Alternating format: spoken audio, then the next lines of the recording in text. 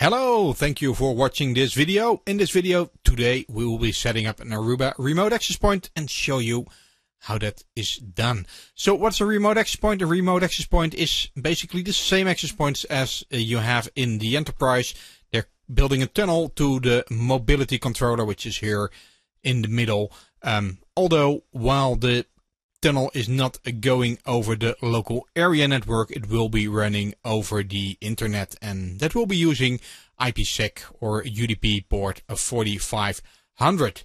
So in this demo, this is my setup, and what we will be doing is show you the configuration that needs to be done on the mobility controller, and then we will first move this access point that's already deployed as a campus access point to a remote access point. And in the second part of the video we will be converting a remote access point that has never been on the enterprise, and directly from Instant we will be moving that to a remote access point connected to the controller. So let's first bring on our controller. So this is our controller, and as you can see on the controller we have one access point, so two radios connected, and there is already one client, and let me see, that client is indeed connected, and I think it's connected to the Corp network. Yeah, it's connected to the Corp network on the AP 135 that is connected. So this AP 135 will be the access point that we are converting to a remote access point. So in order to make remote access points work, one thing is important, and that is that we are under VPN services. We need to configure a remote access point pool. So the access point, for its VPN, it will get a IP address, and that IP address will be assigned from this pool. So you need to have an IP pool assigned here, and as you can see, I picked here a range from the APIPA pool, which is a range of IP addresses that clients will get if they can't get an IP address. Most important is that this IP pool is not conflicting with your routing scheme. It doesn't need to be routable on your network, although if you have that IP addresses on your network, it will take IP addresses locally from the pool. So for that reason, it's good to have an IP range that's outside your enterprise scope, and this range by definition is outside of your enterprise scope. So that's why I configured that. So further, so normally we can build a special AP group for the remote access point. So I do have here my Aruba Lab AP group with the Corp SSID. So typically you will create here a new AP group with remote access points with just a corporate SSID, but yeah, it's not needed. So for that reason, we'll leave it like that for now. So to convert the existing access point to a remote access point, we are going here into the AP installation, and you can see that the AP now has an IP address here on the corporate network, and the flags show that it's using IKE version 2, which is for the control plane security, and it's in 135 AP. So we click here and we click provision, and if you want to convert it to a special remote access point group, you select here the remote access point group. But what is important is that we are converting it here to a remote access point. So we tick here yes for the remote access point.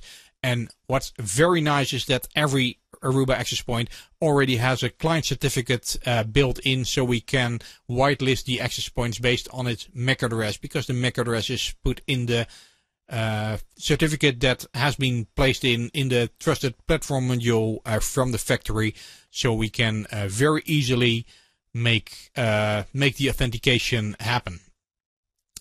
So yeah, nothing to do, just whitelist, and the good thing is by converting, it will automatically whitelist the access point in the Instant. We will see how we are whitelisting access point, because yeah, that Instant has not been on premise before. So besides that it's a remote access point, we need to put in here the IP address for the controller, which is the internet IP address. I picked this one, and yeah, let's put the TFTP server as well. Don't think that's really needed, but we'll do it anyway. And if we want to change the AP name, for example, to express that it's a remote access point, we can do that here. And then basically we press here, apply and reboot. So I did connect a console port to the access point. So what we will see here is that the access point is now going down. It's rebooting, and while it's rebooting, let me first replug the access point to the internet connection. So if we have the drawing again, I just unplug the access point here from the LAN, and I'm now plugging it in here into the internet router so it can reach the controller on this external IP address. So let's see if it's getting an IP address in that specific subnet. So I will not be doing anything in the console, so it's just that we can view the process here. So no need to have a console cable or to plug in. If you are, if you can take the time, yeah, it will just run. So here we can see that it did get an IP address. It did get the master IP address which we just provisioned. And now it will be connecting to the controller. So let me see if I have access to my controller as well. So here we still see the old status of the access points. Let me see. So now it's still booting up. By the way, if we want to see if the access point is coming on the network, a very nice command is the command show data path session. And then we include 4500, so we can see if the IPSec connection is coming in. If the access point will not come up, very often the problem is that the IPSec UDP 4500 is not allowed to the controller. And here you can very quickly see that there is indeed traffic from my between my controller and the net IP address of my access point. So we've seen here that it received this IP address. So there's a net device in between, and that works all pretty nicely. So let's try again, show AP active, and we can see the access point is up now. It's in the group Aruba Lab still.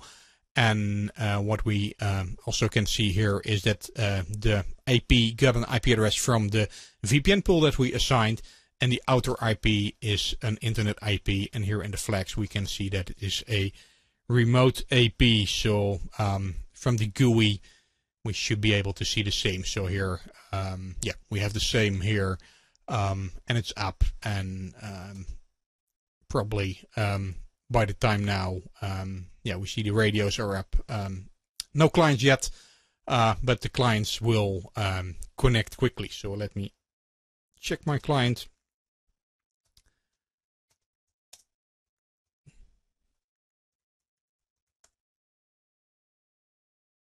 Oh, that's weird. Yeah, so we can see we are connected to the corp network. And let me see here, clients. I should be connected now. Yeah, I'm connected, and you can see that I still have an IP address here in the corporate network. So over the internet, my client is tunneled to the controller, and here it receives an IP address from the corporate network. So that's how we convert a campus access point to a remote access point. One thing to that you can realize is that it's not as easy, because the access point needs to be connected to the controller before you can convert it. So let's now do the situation where we have a remote access point that comes out of the factory as an instant AP. We can convert that as well. So let's here on my Windows system, I fired up the instant access point, the remote access, the rep 109. I can connect to it, and if I'm connected, I can go to the instant.arubanetworks.com. So this is should all be known by this time. And with admin, we can do the default logon. So I'm in the Netherlands, so I nicely pick that country code. So from here, we can configure here all the instant access points. That's not needed because the only thing we are going to do is convert it to a remote access point. And to do that, we go into the maintenance. Then here in the convert tab, we can convert access points. There are a few options here. But of course, what we want to do here is we want to convert it to a remote access point managed by a mobility controller. As you can see here, it's connected to the remote network here. So it is already remote. It has never been on premise. So let me look up my IP address 208.2.3.62. And what we now can do is a convert now. And what we will see is that this conversion will fail because we didn't whitelist the access point in advance. And you can whitelist the access point because if we are checking here in the controller under configuration, and then here under AP installation and under the whitelist, we can here for the Remote-APs get the entries. And what we saw here is that the AP135 is already here, and that's because it was provisioned from the mobility controller.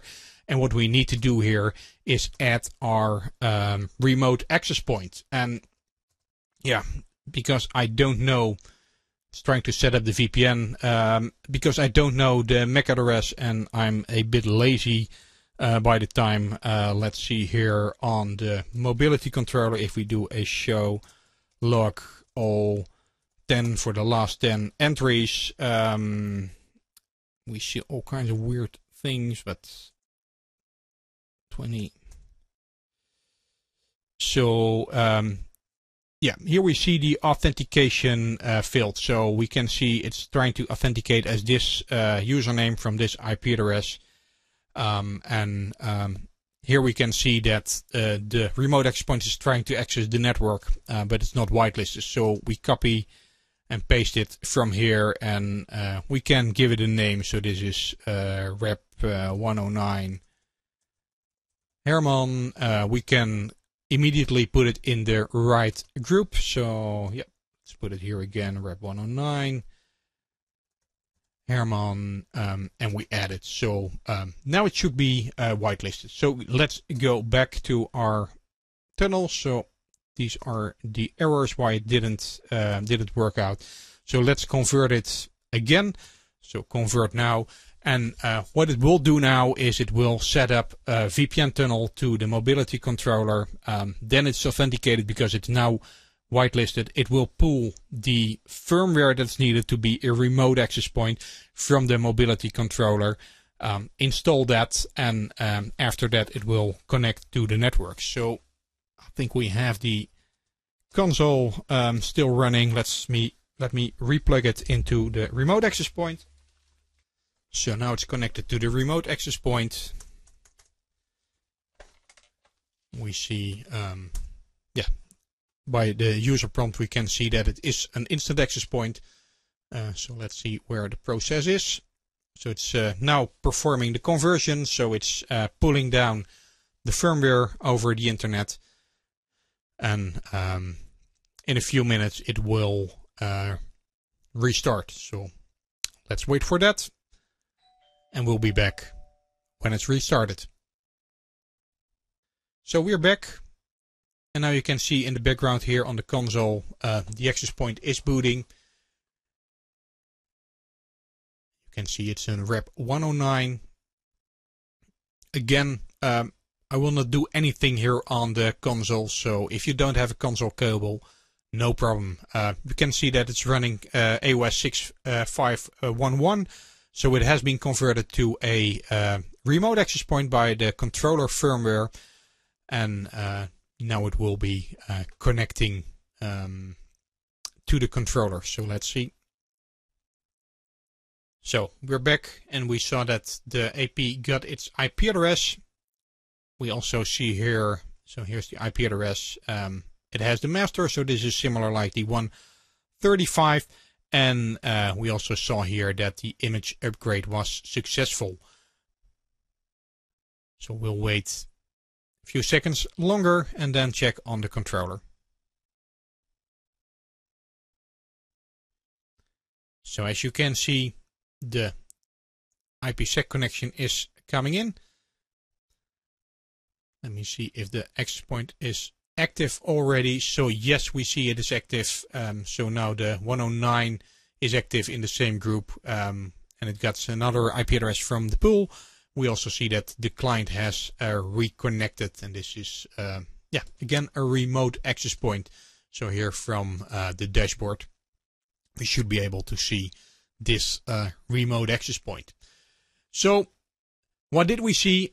It's very easy to set up a remote access point, and because these access points have the certificates and trusted platform modules built in, it's very easy to set up the VPN. We just have to enable an IP pool, and we need to whitelist the access points, which is done if you convert it from a campus access point to a remote access point automatically. And after we've done, what we can see is that it will be just like a campus access point, but it's running over the internet. So we see that we are connected here again, no longer to the instant, but to the corporate network. And let me see here if we check for the user. So if we check here clients, we should have the same, exactly the same IP address, which is in the corporate network here again. So I think this was a very nice demo, and thank you very much for watching. If you like this video, please like us and subscribe to the channel, and leave your comments under the video if you want us to record videos on specific topics. So this was a video on Aruba remote access points. My name is Herman. Thank you very much.